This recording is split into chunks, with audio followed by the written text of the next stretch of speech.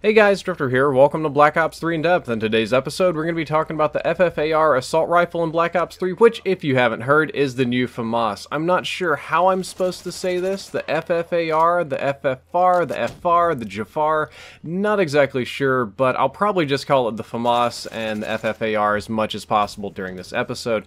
Also wanted to give a shout out to It's Dansby, who supplied the gameplay today. I was not fortunate enough to unlock this weapon, which is available via supply drops only. However, he was, and he provided me with a whole gameplay of it for all of you to enjoy, so I'd appreciate it if you check out his channel. It's linked down there first in the description, and tell him thank you. He's also got several tests available for it on the recoil, both hipfire and aim down sights, which you may find useful. But let's go ahead and talk about the stats. The rate of fire is the highest in the assault rifle class in Black Ops 3 at 800 rounds per minute.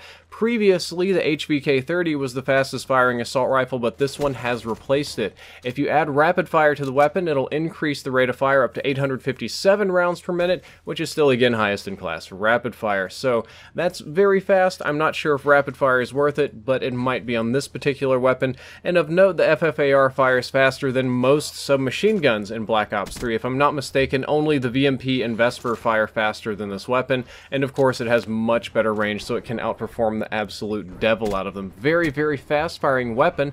However, the damage is rather low. It'll only deal 30 damage up close, 29 at most distances, medium and long, and at very long range it'll drop down to 22. What this means is that it will kill between 4 and 5 shots depending on your range. However, most of the time it's going to be a 4-shot kill, and overall this is low damage for an assault rifle in Black Ops 3. Low damage for an assault rifle in any COD game. It's not quite like the Black Ops 1 Famas, which had a 3-shot range and was an absolute melt machine. The 4-shot range on this weapon, and it's only 4 or 5 shots, so this is the only number that's important, is 51 meters, which is the same as the HVK-30 and is actually really good. This is pretty insane 4-shot range, especially for a weapon that shoots this fast. It's going to give it a nice time to kill over range, and it also means that you are absolutely not going to need long barrel because the 4-shot kill range is longer than almost all of you are going to be able to control the recoil at anyway. So that's insanely good.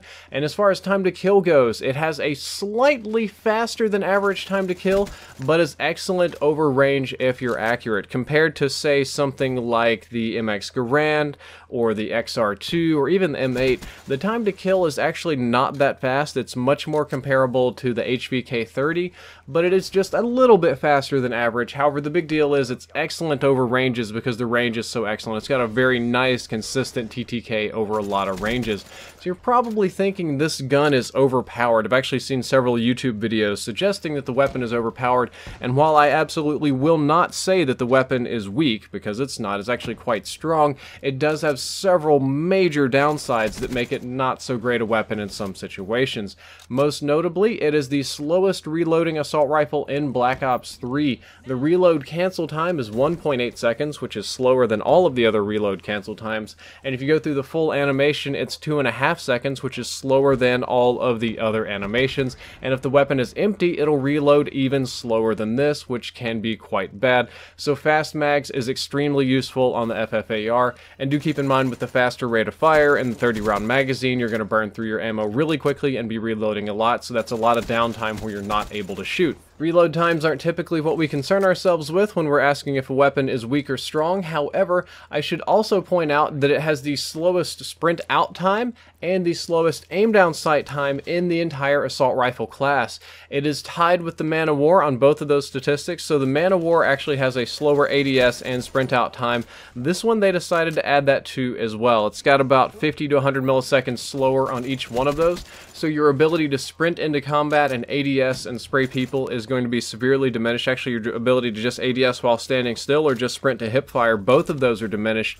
So it is not a very good, let's say, aggressive, rushing, fast reaction kind of assault rifle. Despite the ability to shoot very fast and kill relatively quickly, you're going to have a slower reaction time here, which is quite bad.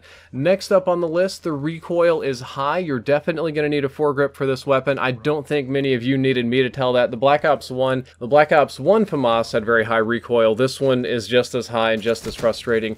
You're definitely going to need foregrip to pull it back down, make it more manageable. Maybe even an ACOG sight, because that also reduces recoil. We can talk about that one later on. And the high recoil is probably the biggest limiting factor on the weapon. Though the annoying handling attributes are there, the recoil is really what's going to get you, because it's going to cause you to miss a lot. It also has an overall poor hipfire spread. The hipfire stats on the FFAR are kind of all over the place.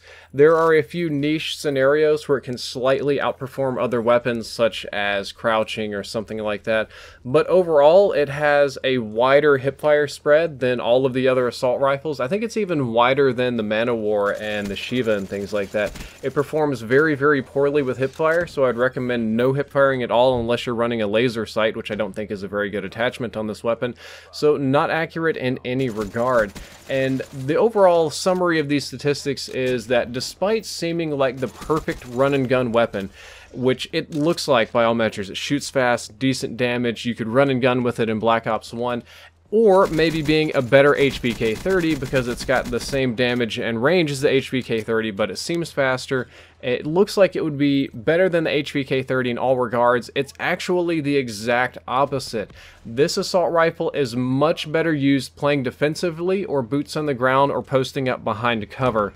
So the HVK-30, as I've been advocating it, is the best rushing assault rifle in Black Ops 3 because you've got a faster sprint out time and you've got faster strafing and really nice hipfire and stuff like that. This one is the exact opposite. You've actually got a garbage ADS time, you got a garbage sprint out time, you got garbage hipfire, you got garbage recoil, you got a long reload, you got a lot of frustrating handling statistics that are going to slow you down if you play aggressive.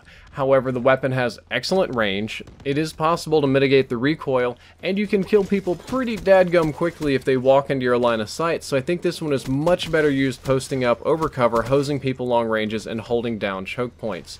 As for how I would recommend using this weapon, I would say it is best with quick draw, foregrip, and fast mags. Iron sights are good enough to where you shouldn't really need optics. It shouldn't be necessary. Optics are nice, by the way.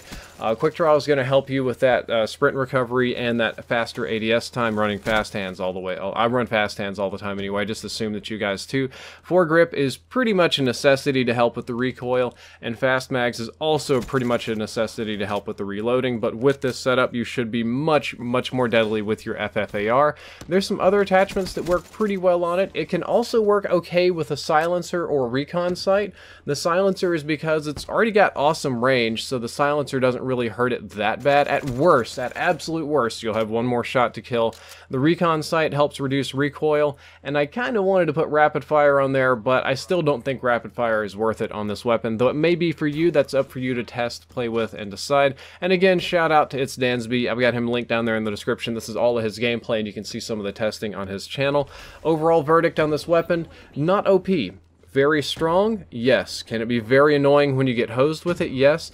But it's not OP because it still fills a niche. It's kind of like a worse HVK-30 in what the HVK-30 is supposed to be good at. It's kind of like the anti-HVK-30 almost. So it fills a new niche, it fills a new void, it can be countered, and it's not broken in my opinion. Then again, I have not used it yet. Hopefully I'll unlock it in a supply drop sometime soon. I hope you enjoyed this episode. If you did, don't forget to like, favorite, and subscribe. The previous episode was on the Razorback, and the next episode is going to be on the very goofy L4 Siege. Drifter out. Probably seen it. I'm not sure if I should say FFAR, FFR, Jafar. I really don't know. I'm going to go with FFAR, I guess. FFR, FFAR. Fucking shit.